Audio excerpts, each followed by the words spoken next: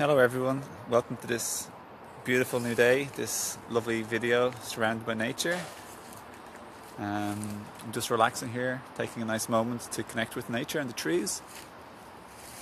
And I thought I'd make a live video about something that so many of us are going through, and that is the objective of this video would be to help people to find emotional well-being and mental well-being regardless of what's happening around us, regardless of the situation around us, and regardless of our life situation. So what usually happens in the human psyche or psychological state or ego or state of maturity or state of consciousness on planet Earth in the previous times gone by, and it's shifting enormously, is we're always living in a state of wanting something different or waiting for something to happen. And we're living in a state of dissatisfaction and disapproval of our past and our current state of well-being or our current state of circumstances. So we're basically invalidating ourselves or other people's emotions and ways and way of living. We're living in a state of programmed cultural judgment, where we're judging ourselves to be not good enough, or our life to be not good enough, or we're judging someone else to be not good enough. So we're living in a state of blaming and dissatisfaction. And what is also stemming from is the belief and the idea that things need to be different than the way they are in order for us to feel well and at peace. So many things happen in life, and humans seem to be, including myself, we're all working through this. But the thing is, we're living in a state of feeling and thinking that when this changes, when you change, then I'm going to feel okay, then I'll feel at peace, and my life is going to be starting to get better then. But the trick is to start to learn how to be more well and happy and in the flow, or at least in a state of acceptance and peace, regardless of what's happening. So basically speaking, so it's not like when I get this house, car, girlfriend, this job, this health, when I get that, then I'll be okay. When this person stops doing this, then I'll be okay. When I get out of this relationship, then I'll be okay. When I have more money, then I'll be okay. When things seem easier or less complicated in my life, then I'll be okay. So we're always living in a state of conditions. It's a conditional state of living. And everyone, welcome to the video. I love you all. I can see some of the people who are watching. I was just like, love you all, and thanks for joining me. I'm really happy to be making this video right now in nature. So humans are always living in a, not always, but in the past, a state of needing and wanting things to be different. So the reason why we do is because we have this programming and conditioning in us from our family and our culture and our childhood and our media, the televisions, the magazines, our parents, our brothers or sisters, our schoolmates, our teachers, the television. And basically what it does is something happens and we don't like it, and instead of being okay with it, which is very possible, and accepting and loving, and as a lovely teacher, Matt Kahn, says, love what is. Loving what is one of his books. And I haven't read it, but I'm pretty sure I'd highly recommend it, because I trust that guy. He's really connected to his inner being. So, well, we judge someone, we judge someone or ourselves to be bad, like not good enough. You should be better. Like it's almost like we're like a judgmental, scornful God, where we're in the clouds and someone isn't perfect, and we're like let's say for example someone gets emotional or triggered, or someone doesn't respond the way we expect or want them to respond, okay? Let's say they forget something in the shop that we asked them to get milk. Okay, milk is such a bad example. Almond milk. Okay, whatever. Anything. Or let's say they respond more emotional than we'd like. What happens is we freeze up emotionally, and we start judge. Why we freeze up is because we do not validate and love them the way they are at the moment. So what we're doing is we're judging them to be bad or not good enough. Like basically, another way of saying it is we're looking down on them and thinking, you should be better. Like you're not good enough. You're responding badly. I wanted you to respond better than that. You're not good enough for me, and I'm pissed off at you as a result because you're not good enough. You're not good enough, basically speaking, is what we're saying. So And that's what we do about ourselves. We say to ourselves, oh, I'm not good enough. I should be better. I should be more advanced than I am. Oh, I should be in a different place. I should be better than this. I shouldn't be getting emotional. I shouldn't be triggered like this. I thought I was better. I thought I was further along my pathway than this. I thought I was a better person than this. All these judgments, everyone, can you hear them all? These are our programming. We have a whole system of programming and thoughts and beliefs. Harmony says, hey, I'm in the trees right now too. Hello from California. Harmony Hansen, I'm in California. Are you beside me? I'm filming up in California too. Amy says, hey, Owen, Happy New Year. Happy New Year. Diana says, hey, love from Miami, Michigan, maybe? I don't know. Tanya Lee says, spot on. Tanya Lee says, I needed to hear this reminder today. Right in this moment is exactly what I need to hear. Thank you. Well, I'm so happy to share. Cynthia says, hi. Aisling says, hello, Trees and Owen. Noree says, hello, how are you? I'm feeling good at the moment, but I'm tired. I'm underslept. I'm tired.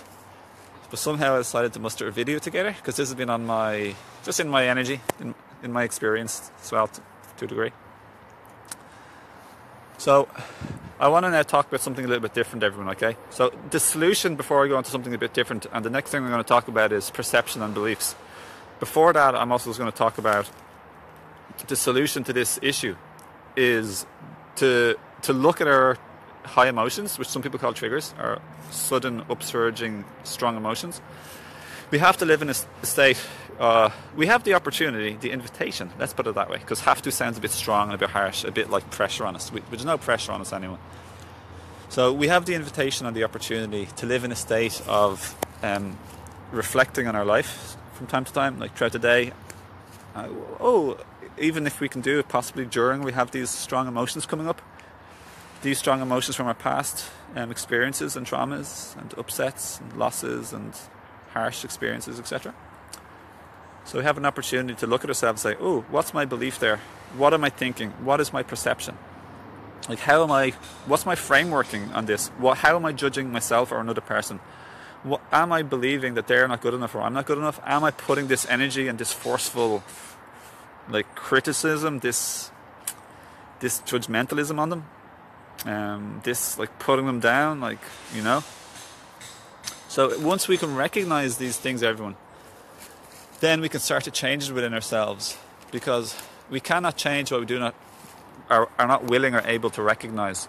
So step one is to be willing to open up to a new framework within ourselves of looking at ourselves and observing ourselves, and especially observing our emotions, because emotions are, as Teal Swan would say, and as I would say, as Abraham, as 1,000 people say, Abrahams are our helpers, they're our friends, and they're our guidance.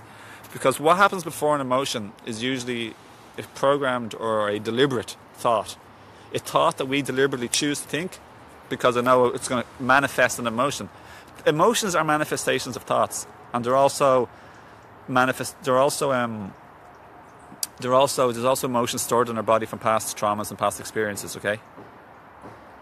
So Zoe says, I appreciate you and the things you talk about so much. Oh, thanks, Zoe. Appreciate that. That's really lovely for me to hear. Thank you. Smile. Oh, Carmel says hello from Dublin, Ireland. That's where I'm from originally. I'm from Dublin. I'm from Ireland.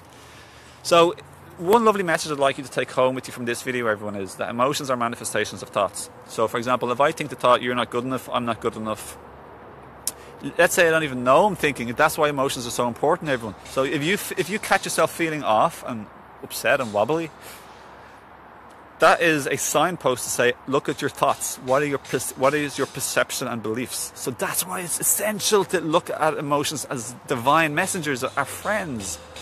So why am I feeling this emotion? What am I believing or thinking? And if the more our beliefs and thinking is true and in alignment with our higher self, our inner being, our deeper connection to who we truly are, that's when our emotions will be pleasant and happy and appreciative and fun, playful, light emotions like excitement and love and gratitude and happiness and joy. That's what joy is, a state of general prolonged or general well-being. Joy is like happiness, except it's just words, but joy is like elongated big happiness that's long-lasting and not dependent on state of circumstances. For me, joy is like happiness and peace put together, and it comes deeper from within, and it's less dependent on things being perfect in your life or people being perfect. Happiness is more like, I got what I wanted, and I became happy for a while, and then I went unhappy because it got taken away or I lost it. Could be a person or a thing. And what comes along with this type of idea I'm talking about, called happiness, you can call it whatever you want, you don't have to be strict about it, is then the fear or the worry is going to be you're going to lose it. But joy is much more stable and long-lasting and powerful. So Carmel says, "Yay, you're Irish! Yay!" Amy says, "I am definitely off today lately." Now that's okay, Amy. I'm going to give that a like because I'm tired. It's good to recognize we're off, and it's good to dive deep and check out our thoughts and beliefs and perceptions.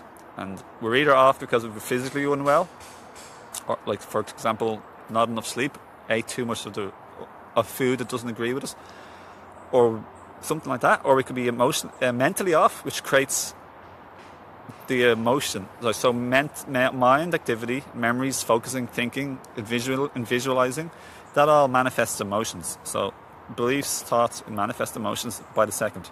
So becoming aware of your thoughts and beliefs, and what you're thinking, your attitude and mood, that is the most essential thing to do in life, in my opinion. Because from this, you're going to create an emotion, and from every emotion, you create an inspired or uninspired, despired, upward spiraling or downward spiraling behavior. So when you say or do stuff that makes things spiral upwards with your relationships or life, or if they go down the drain, down the toilet hole, whatever. Sorry for all the wobbles, everyone. It's hard to keep this still. So, so be reflecting and becoming more deliberate and careful with what you choose to think. And then when you lose yourself in unconscious automatic beliefs and thoughts, and your emotions remind you of these triggering moments, then you're able to suss yourself out and rethink and check out your beliefs, and you're able to reframe if this is a positive experience or a negative experience. So that's probably one of the number one beliefs we can have. Let's say you have an argument with someone. Are you now telling a story that this is a really negative experience? Oh no, I messed up, they messed up, oh no, it's the end of the world, which creates manifested emotion from that thought and that belief. Or you could say, okay, you know what, this experience right now, even though it's challenging, there are benefits to this. It's come into my life for a reason. There are positives to take. What can I learn about myself? How can this benefit me? What do I have to take away? Because there's a gift in every experience. And if you're willing to unravel it, we can say these things to ourselves and we feel much lighter in our emotions. So then we can learn the lessons way easier. So Harmony says, so on point, very important for me to hear right now. Thank you. Yay, Cheryl. Hi, Owen. Having trouble with the connection. We'll have to watch the replay. Okay. Carmel says, happiness comes from happenings, right? Yeah, that's a way of putting it. We don't have to get too strict over the words, but that's a general idea. I don't mind saying whatever, but lately I've been resonating with the word joy. I like the word joy. I feel I've been experiencing more joy. Okay. So, Amy says, feels like downward lately. Need it to change direction. I'll give that a like, because I like people recognizing the emotions that don't feel so good. They're lovely emotions, that's okay. So emotions point us towards what we may wish to change in our life. Emotions also point us towards having non-met needs, or having just a negative perception on our needs that haven't been met also. Because let's say you have a need that's not been met, okay? I'm hungry, I'm really hungry, I need some food. Oh, I'm getting tired, oh, I need more sleep. How much do I really need more sleep? And then we start viewing it negatively, this type of perception, then we manifest. Because we don't just manifest our life and what we do, our job, our work, but we manifest all of our emotions. That's the primary first manifestation. It's the most critical and most important, and that's what so many people don't talk about, and that's lovely. And I enjoy. I'm just saying, I wish more teachers would talk about the importance of manifesting emotions. It's the number one. So that's why I'm highlighting in this video. It's definitely not a criticism towards anyone, of course, but it's an observation and it's a desire for more clarity in everybody. I want us to understand the importance of our mind and how powerful it is, and how a little shift in our perception, viewing things more positively, more gratefully and lovingly and heart-centeredly, totally shifts our whole life and all of our relationships. Then we manifest a new emotion. Then after that, we manifest a new sentence. We manifest a new body language. We manifest a new tone of voice. We manifest a new action, inspired stuff. And then we shift and change our relationships, our life. And we do it from a state of peace, much more peace. Sure, we can still feel a little bit wobbly or off, but it's like we just can go up the ladder of vibration. Loving, heart-centered thoughts. And more like validating ourselves. I validate. Say to yourself now, I validate and love myself. I validate and love myself. I accept, love and appreciate. I validate where I am in life right now. Like, I know, put your hand on your heart and say it, you know. I know I don't have everything that I want. I know I'm not exactly where I want to be, but that's okay. And I accept and love myself for where I am. And not only that, but everyone else is the same. Everyone else has things they want and don't want. And it's just a matter of how we perceive and deal with it through this line of thinking and perceiving. So that's that. So Cynthia says I like joy too. Everyone likes joy. I agree. I love you saying that because it's just nice to hear us talk about joy, eh? I want joy, you want joy. I accept, love and validate everyone else for where they are at the moment also. And where we all are at the moment, you can say this to yourself, where we all are at the moment is changing, and it's only a temporary thing when we all have different emotions, and little by little we work through it all, and we all do our best. And we can love and appreciate us all doing our best. Even though it may not be perfectly smooth, it becomes smoother and more harmonious. It becomes easier and better and lighter and friendlier, easier to deal with. But ultimately this is how we perceive what we're dealing with. It's not the outer thing, it's our inner way of perception, perceiving, dealing, connecting to our inner being. So when we connect to the truth and our inner being, we feel peace. And all these words I've put together today, it's all a way of perceiving and connecting to our heart and thinking. Okay. So let me see what else is happening. Crystal Crisp says, my dog has just passed over this summer. Name is Joy. This summer. It is a beautiful word. I agree. Joy is more sustainable than happiness. Yeah. Melanie. Oh, I love you, Melanie. Melanie says thank you. I love you, Melanie. You're such a beautiful person, friend to me. I love you. You really enriched my life with your mad, beautiful energy. And Tanya Lee says, your reality is a matter of perception. Absolutely, 100%. It's all about perception. People have been at peace in prison. Rich people have been miserable and didn't want to live anymore. Famous people who you think have the best life ever, they sometimes kill themselves, bless them, you know. It's all about perception. It's not what you have, it's about how you perceive what you have. It's not about what you don't have, it's about how you perceive what you don't have, how you deal with it and live with it. Okay. Exactly. Carmel says a lovely affirmation. I might not be where I want to be, but also I'm not where I used to be. You see, it's a step up of vibration. So you're not saying, oh yes, I have everything I want to be, I'm perfect in life. You're not pretending that, but you're saying I'm better than I was before, and that makes us feel a little bit better. It's all about finding relief, everyone. If you can keep finding thoughts that make you feel a little bit better, if you can keep finding thoughts that make you feel a sense of relief, you're going to do so much better in life. So that's your job, just to find a thought and a way of perception that makes you feel a bit better in life and feel relieved. So Amy says, thank you. Definitely need to hear this right now. Sending you love and smile zone. Thanks, Amy. Thanks. Lots of love and appreciation. Tanya Lee says, acceptance sets you free. That's true. So if we can accept... Okay. So I want to get on to another point before I finish this video. And that is about perception. Instead of what's just happening, it's how we perceive it, okay? So what happens with triggers and our programming and our conditioning is somebody does something, okay, or says something, or they don't do something that we wanted, or they don't say something that we were expecting. And what happens is an emotion can arise.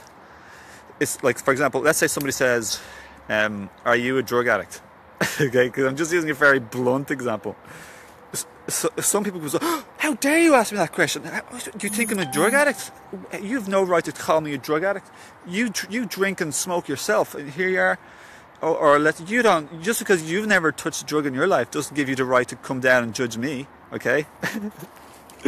So that's an example of a perception, perceiving someone to be judging you when all they did was ask you a question. They could be curious, they might want to help you, they might be a drug addict themselves, they might want to connect with you, they might want to learn more about you. It might be just as pure innocent and curiosity like a child, or else they might have thought that you were, or somebody said that you were, and they got confused and they want to find out the truth, so they just ask a question but other ordinary questions could be something like, are you tired, or are you tired, or do you need some rest, or did you eat my dinner, or did you see my lunch? But like anyone could think, ooh, you think I took your lunch, do you? Do you ever have these like things in life, eh? So that's the difference. If we can just check in and recognize, like, what are we judging? Are we doing this programmed judgments, or is someone else having these programmed judgments and misunderstandings? It's an assumption. There's books written about, like, don't make assumptions. For example, The Four Agreements by Don Miguel Ruiz talks about one of the four essential things in life is don't make assumptions. So an assumption is a form of inaccurate perception, or it could be accurate, but it's a form of perception. Thinking or judging, it's believing something that you don't know to be true. So that's what an assumption is. So an assumption is a thought.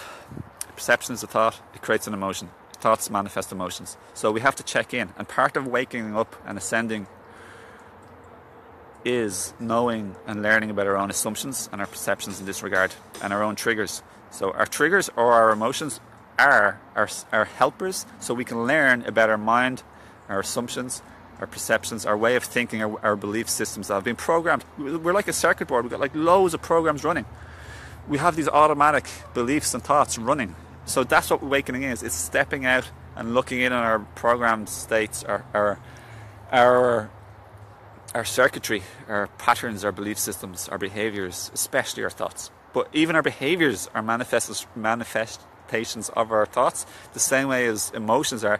So we can either look at our emotions, which are probably the best way, the first initial thing, but also we can look at our behaviors in life, and then we can find out what is coming originally from our thoughts, which is the spring, the source, the fountain of our emotions and of our behaviors. So beliefs are also a part of the thoughts in our mind. So our behaviors and our activity in life, how we deal with people and how we deal with life, our words, everything that we manifest all comes down to our thoughts and beliefs and perceptions. Everything, attitude, mood, it all is our mind or our thoughts. They're all part or categories of our mental state, our mind. So everyone, this is so empowering. Honestly, this will like change your life overnight. This will like set you free. This will help fix your relationship. This will help you to break up out of an abusive relationship if it's too much, too far, too bad. It'll help you leave the wrong job. It'll help you get the right job. It'll help you have a happier relationship. It'll help you to let go of the past, reframework and recontextualize, tell a different story of your past. See the gift, make peace, understand, have acceptance. Let go of the judgment. Forgiveness will come in. You'll maybe start to cry. You'll have emotional release, emotional healing. So many good things can come of this, what I'm talking about in this video. So many. It totally changed your life. You start to cry and allow yourself to feel emotional. Like, don't try and avoid or suppress your emotions, but learn from them.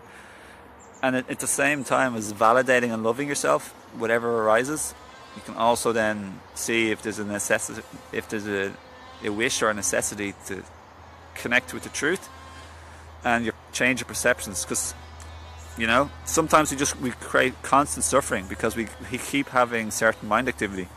So step one is to love and accept your emotion as it is exactly in this moment. Cool. I've been thinking stuff. It's creating me miserableness.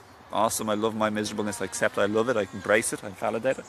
Step two, a moment later, 10 seconds later, 5 seconds later, a minute later, an hour later, it's like, okay, I'm going to manifest new emotions now. I'm going to think differently. All at the same time, loving the existing emotions that have already arisen. No denial, no avoidance, no judgment of our emotions. Pure love and acceptance and embracing, and then shifting also our mind to create nicer feeling ones as well at the same time. Okay, Cynthia says, I just want to keep my life light. Well, this is a perfect video to watch then, because it's totally helping you how to find a thought that's more relief inducing thought. That's all you need to do. Simple as that. You don't have to try and be perfect. You just have to be better than you were before. That's all. Simple as that. It's very simple. What shift can I make within myself mentally that will make me feel a little bit better than I was a second ago? Simple as that. It's so easy. You don't have to put too much pressure on yourself, you know. I've given so many examples of how you can do this in different ways. So rewatch the video if you want. Anyone, you're welcome. Melanie says, I love you too, Alan. Lifting you up with a big cyber hug. Thanks, Melanie. Love you as well. Carmel says, you're a lovely guy. Thanks. You give offense when you take offense. Yeah, Cynthia says that. So yeah, so many people are getting offended, everyone. So we don't need to get so offended. And it's our perception that makes us so offended at everything, you know? Okay. Some people get offended if you yawn in public. Yeah, you can do anything. You can do anything, you can do nothing. And various people have different belief systems where they're going to get upset with you. So there's a saying, you can't please everyone all the time. It's impossible. So, Melanie says, awesome downstream video. Love your videos and your pretty coloured shirt. Thank you so much. Cynthia says, thank you. Okay, everyone. So I think that video is finished now. I think I've said and conveyed everything that I want to share. I hope you've enjoyed the video. Thanks for watching and feel welcome to share. And for one-to-one consultations and help on any of this stuff, healing, relationships, manifesting your dream life, letting go of the past, letting go of blockages, and manifesting and opening up to the life of your dreams, I'd love to do any help in that regard. And that's what I do at work at. And I'm making a new book for 2018, which is going to be really awesome. I'm really looking forward to it. So yeah, Happy New Year, everyone. Happy 2018. And lots of love and gratitude. It's been really nice to connect with you today.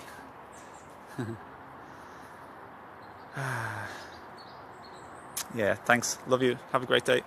And I'll see you again another time. Peaceful blessings. Enjoy your day and enjoy nature. Live in a state of gratitude and appreciation.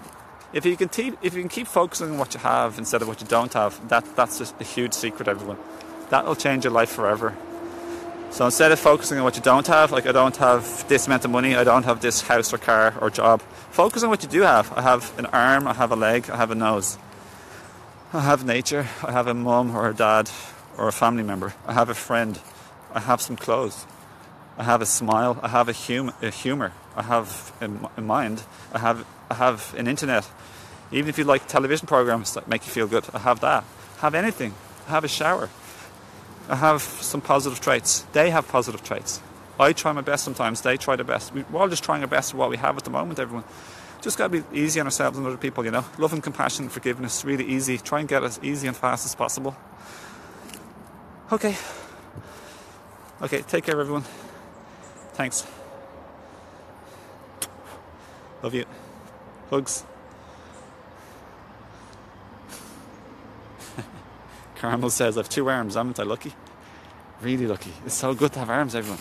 I can't believe it. Like, I personally don't have the health that I really would aspire for the most. No way near. But I have so much better than I have before. I have stuff. I have 2 eyes. Everything's going to be okay, everyone. Everything's going to be okay, okay? Everything's okay. Whatever was. Whatever is. And whatever will be. And we're always going forward in life. Whatever is changed now already. We're going forward, everyone. It's like the beauty of life. Okay, take care. I'm enjoying not ending this video. I just feel something where I just feel like, you know, I don't feel the full readiness to say goodbye for some reason. I just feel like maybe there's a little bit more to come, like I just said, so that's good. But I think it's really time to go now, everyone. So, thanks for watching, okay? Denise says, love you, hugs. Thanks, Denise, love you too. I've totally noticed your vibration changing, by the way, in the last few months to a year, or even like last few weeks. Like, Denise, you're so much more uplifted and positive and loving. and I really see your energy towards me and kindness. So thanks so much for all your love and light energy. So lovely. Thanks, Denise. Cynthia says I love your live streams. Thanks, Cynthia. Me too. Harmony says for 8 months I was in a wheelchair. Now I can walk fine. I'm grateful every day for my legs. That's so special and so precious. So true, you know. I had a similar experience. One of the things that happens is we don't appreciate what we have until it's gone or until it's gone away, and that's the wake-up call. But if we choose to become more of a deliberate thinker, a deliberate manifester, through careful, deliberate thoughts and thinking and focusing, we get to practice our thoughts. We get to actually practice appreciation and gratitude too, which is one of the thoughts that exist. So when we focus on things to appreciate and grateful for, we can actually really feel fantastic for stuff and we don't have to lose it then. Also, we don't have to lose it to learn that lesson, so to speak. Okay, so that's nice. Carmel says, where can I get your herbs from? Well, my herbs shop called higherselfherbs.com. www.higherselfherbs.com. Yeah. Okay. Bye everyone. Lots of love to your health, happiness and herbs. To your health and happiness. See you again.